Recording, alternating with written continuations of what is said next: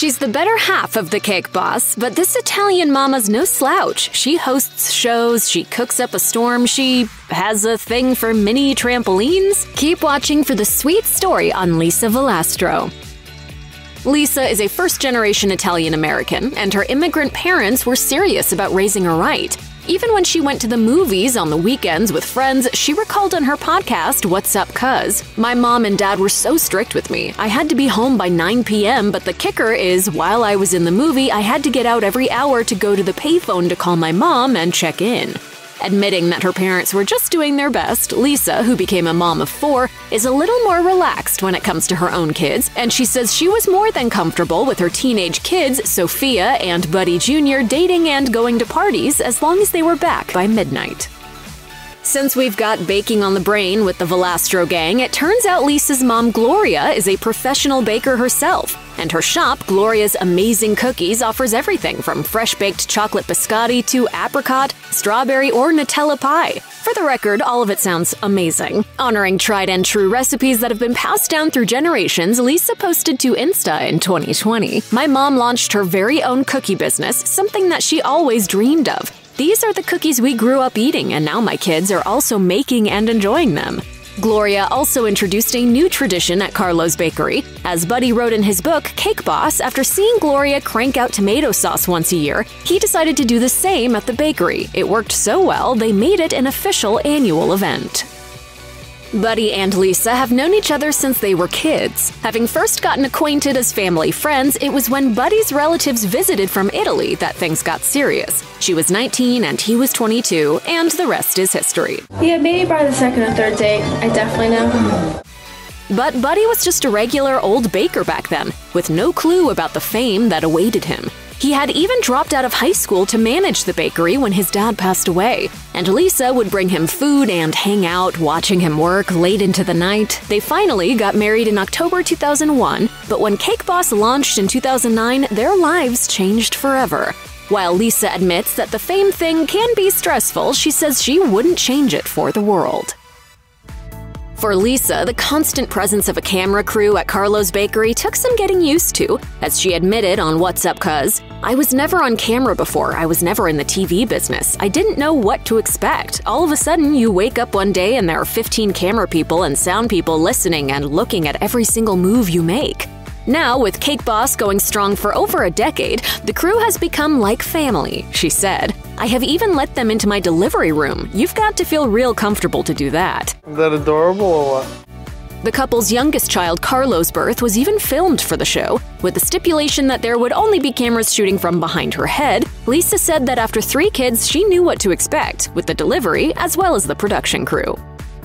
With 4 kids in the house, a hungry hubby, and a large extended family, life can be pretty chaotic for the Valastros. But Lisa runs a pretty tight ship when it comes to family meals. So, at the start of the week, she shops for everything she needs. I always have to be one step ahead and be prepared because I never know who's showing up at the house. Sunday at the Valastros is synonymous with sauce, and Lisa cooks up a fresh recipe with 6 pounds of Jersey plum tomatoes and meatballs or pasta. Explaining that her mom taught her how to make the best sauce, she shared on Lisa's home cooking. We did it so many times that it's such second nature to us right now. But when it comes to big holidays like Christmas, Lisa's got a whole different game plan. With a 3-day head start, she shops for groceries and assembles the lasagna, and 1 day before, she cooks the veggies. So for Christmas family dinner, all she has to do is heat the food and get ready to party.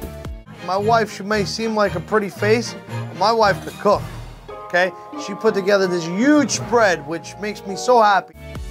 Of course, we're not comparing her skills to Buddy, who once made a 1,000-pound alligator cake, but Lisa's also got a few tricks up her sleeve when it comes to sugary confections, and she happily lends her skills to her hubby's birthday cakes. When we go into a cake like this, there is zero plan, there is no plans. My only goal at the end is that the cake is standing. In 2018, she made a 4-tiered cake covered with Reese's, writing on Instagram, "It's a tradition for me and the kids to make Dad his birthday cake every year. It usually falls over before he even gets home, but for a few minutes it looks pretty great." No better way to say I love you than making a cake. In 2019, it was a massive 3-tiered cake loaded with cookies and mini donuts. 2020 definitely had Fruit Loops involved. In 2021, it was all about the Reese's Peanut Butter Cups. And in 2022, it was 3 tiers of Buddy's favorite snacks as a kid. But that passion for baking clearly runs in the family. Hoboken style, baby. We're the Valastros. We're here to bake. Daughter Sophia once whipped up tie-dye ice cream cone cupcakes and cake pops for fans, and she and Carlo put together a rainbow tie-dye sprinkle cake that looked like it would be right at home on her dad's bakery shelf. And Buddy Jr.'s M&M chocolate chip cookie ice cream sandwich making chops look pro-level already. While Cake Boss already offers a peek into the personal lives of the Valastro fam, Lisa's podcast, What's Up, Cuz, takes it up a notch. Co-hosted with her cousin and comedian Erica Spera, it covers the stuff that happens when the cameras are off. And it gets personal, as she shared. Before Cake Boss started, I never really pinpointed all the imperfections in my body, until unfortunately social media started pinpointing it out for me. My heart's like going 100 miles an hour. Unfortunately for Lisa, the public scrutiny even kept her from posting on Instagram on occasion, leaving her more than 700,000 followers hoping for more. But Lisa forges ahead, sharing fun and personal details about her family in her down-to-earth style. I think the final touch is a little bit of mustard. While Buddy has whipped up mouth-watering showstopper cakes for decades, when it comes to cooking at home, Lisa's the boss. She even launched her own show, Lisa's Home Cooking, on Buddy's official YouTube channel, Cake House. Early episodes in 2018 featured popular Italian dishes like bruschetta, egg balls, spaghetti, and pasta cacio e pepe. And the show was up and running until 2019. Shot in her home kitchen in New Jersey and at the family house on the Jersey Shore, Lisa revealed some trivia about herself. For example, her favorite veggie is zucchini and her #1 kitchen tool is a garlic press. She said, "This tool travels with me everywhere. If I have to cook somewhere, this always goes in my pocketbook." My favorite thing in this kitchen, don't laugh, Tool, utensil? it's my garlic press. She even featured some of her kids' favorites on the show: mashed sweet potatoes with marshmallows and sugar, and a simple pasta and broccoli one-pot meal. Lisa shared a before and after in August 2019 that had fans wondering how the wife of the Cake Boss got so fit. While it looks like she's not giving up all the garlic bread, her secret is her mini trampoline, and even her daughter Sophia is into it. She wrote, "I recently started working out at Perspirology in Seabright, New Jersey, taking the bounce classes. I have to say I am so happy with my results. The instructors show you proper technique and form, and it's so much fun on a trampoline. I've never had so many people tell me how fit and toned I look. I've worked out my entire adult life, but never seen results like this." She's committed to a 1-hour workout session every morning, and she even has a mini trampoline set up at her home, adding, "Not only is it a great workout, it is a complete stress relief." Buddy, who has often blamed his fluffy love handles on his wife's delicious cooking, also shed a significant amount of weight in 2018, crediting the Optavia program for his transformation. While the protein-based meals may have had him looking fitter than ever, we know his wife's famous eggplant or chicken parm will always be #1 in his heart. Look at all this cheesy goodness. Cake Boss turned Lisa into a bona fide reality TV star, and along with the popularity came invitations to appear on a bunch of other shows. One of them was the competition series Dancing Brazil in 2017. Having nailed the cha-cha from top to bottom, Lisa wrote in an Instagram post, "Signing on to Dancing Brazil was hard for me because it meant being away from my children, and I was so worried to leave them for the first time, but everyone told me to take the chance, and I'm so happy I did." You cooked? I'm gonna feed you. How's that? Lisa and Buddy have also made appearances together, including The Chew in 2018, where Lisa made linguine with clams and lobster. And then they did Rachel Ray, where the pair cooked up some chicken saltimbocca. Lisa also stopped by Hallmark Channel's Home and Family to cook up meatless meatballs, and she landed on Say Yes to the Dress with Buddy's sisters to find her ultimate bridal gown for her vow renewal. What do a NASCAR race car Betty White and Lisa Valastro all have in common? Buddy made life-sized replicas of all 3 of them. But when it came to carefully crafting Lisa's tasty selfie, it was all part of a surprise party for her 30th birthday. Buddy explained on The Chew that it was the first life-sized cake he ever made. Well, he finally did it. On the show, he unveiled the creation after positively gushing over his amazing wife in a tribute for her special day. But of course, the cake wasn't an exact replica. Lisa laughed about it later, admitting on The Chew, Doesn't really look like me, but it was a thought that was because Buddy had to be sly about approximating Lisa's measurements. She recalled, "The week he was making that cake, he would come up to me and hug me a certain way and feel me. I'm like, what are you doing?" In 2018, Buddy threw another surprise party for Lisa with a designer bag and heels cake, which Lisa admits are her greatest weaknesses. You can't go wrong with a bunch of accessories covered in fondant and packed with flavor.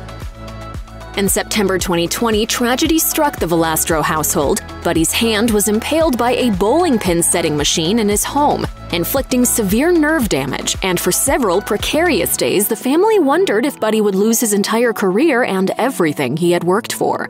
I'm so scared right now. This is my dominant hand. This is my piping hand.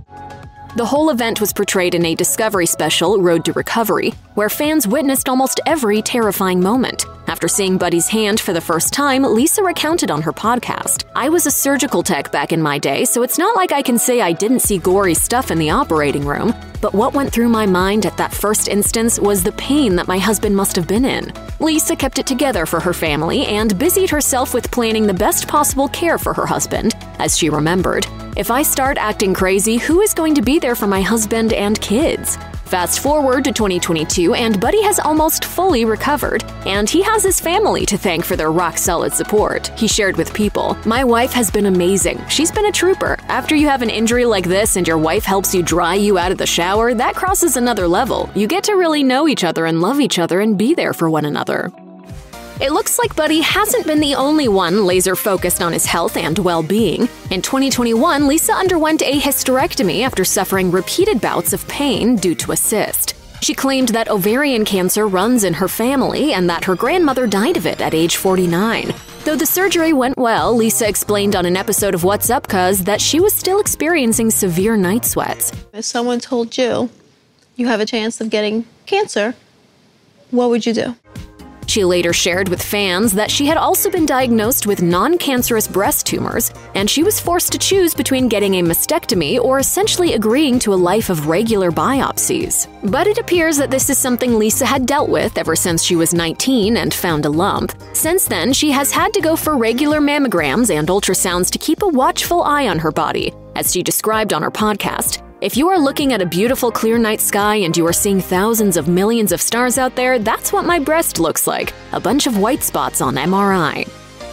It didn't matter that the Valastros had a watchdog or a top-notch security system installed in their 7,000-square-foot home. Burglars still found a way onto the property. According to NewJersey.com, in early 2021, a couple of kids made their way into the porch, walked around the house, and peeked in through the windows. Lisa later saw the intruders sneaking around via security cameras and shared on her podcast that she felt violated. The family was gone from the home at the time, but Lisa also found it in her heart to have a little sympathy for the offenders. She said on her podcast, "They looked young, probably, unfortunately had a rough upbringing, a rough life, and you have to feel bad for kids like these. I could just hope and pray that they get the help they need." Since the attempted robbery, Lisa says the house, which previously had as many as 24 security and surveillance cameras, has been seriously upgraded. Keeping up with the pandemic trend of welcoming a new pet into the home, the Valastro gang added a new member in 2020, a sweet German Shepherd named Duke. This was a big milestone for Lisa, who had never lived with a big dog before. Is there dog food in this cake? No, maybe. Actually, yeah, there is. Come here, I have a little cake. Loyal Cake Boss fans already know and love the family's other dogs, two very tiny Yorkies, Bella and Bocce, who could fit into the palm of your hand. As Lisa shared on her podcast, she was reluctant to go full hog on a big family dog, but she changed her mind for a nostalgic reason. As the story goes, when he was a kid, Buddy had a German Shepherd named Duke growing up, and as Lisa explained on her show, "My husband always talked about his dog Duke, about how loyal he was, about how he loved him." So when my dad used to come home, Duke used to actually lick his shoes. But he went a little further than just talking about his favorite family dog. In a March 2020 Facebook post, Buddy posted a few shots of their soon-to-be family member, writing, "Trying to convince Lisa to let me get another dog. Three's company." But apparently Lisa doesn't need much convincing when it comes to her family. As she explained, "When someone says they want something, I try to do my best to make my husband and kids happy. So I went along with it and we got a German Shepherd." Duke is professionally trained and is even mostly taken care of by the Valastro kids. And while Duke is a ball of cuddles and fun with the family, Lisa knows he would be all business if he had to. She said, "We are living in a crazy world and you can never be more protective of your family." According to a survey conducted by BuzzFeed News, 23% of Americans hate it when a strong whiff of weed follows them along on a leisurely evening stroll. And so does Lisa Valastro. On her podcast, she recounted her extreme discomfort caused by the pot smell on the streets of Las Vegas, where she vacationed with her family, including her 10-year-old son, Carlo. While reiterating that she's not against people smoking weed, she also expressed her concern for anyone who hates the smell, or worse, gets a headache from it. Suggesting that there be designated smoking areas, she said, "I can't imagine what my poor little Carlo was feeling. It's not fair that you are invading my airspace." But it's not just the smell of marijuana that has Lisa vexed, it's also the recent rules around it. She referenced a 2021 bill signed by New Jersey Governor Phil Murphy, which makes it unlawful for cops to notify the parents of children under 17 years if they are caught in possession of booze or weed. While the bill was a step towards ensuring that juveniles are not unfairly targeted by the cops, for Lisa, the news felt like an assault on her rights as a parent to know what her kids are up to. When their daughter, Sophia, turned 18, Lisa took a little time to come to terms with the fact that her daughter had become a legal adult. On Sophia's actual birthday, Lisa got a letter from the pediatrician stating that she no longer had access to Sophia's information. Claiming it felt like a slap in the face, she said on her podcast, "It's crazy, I did not expect that." She was also shocked to learn that once Sophia went to college, if there was an emergency, the doctors were not obligated to call the parents unless Sophia gave them permission. Meanwhile, Lisa also has concerns over the sports her sons are into, specifically lacrosse. She said, "I see how my son gets injured and the bruises he comes home with and the slashes on the neck, and I am emotionally invested in this game." Standing by as her sons get hit by fellow players and also the highly physical nature of the game has her worrying about the kids' safety. She also wonders why only football games have an ambulance on standby and not lacrosse games as well. Sounds like this mama bear will do anything for her family, and that's why we can't get enough of Lisa and the Valastro gang. We are a very close-knit family. Check out one of our newest videos right here. Plus, even more mashed videos about your favorite food TV stars are coming soon. Subscribe to our YouTube channel and hit the bell so you don't miss a single one.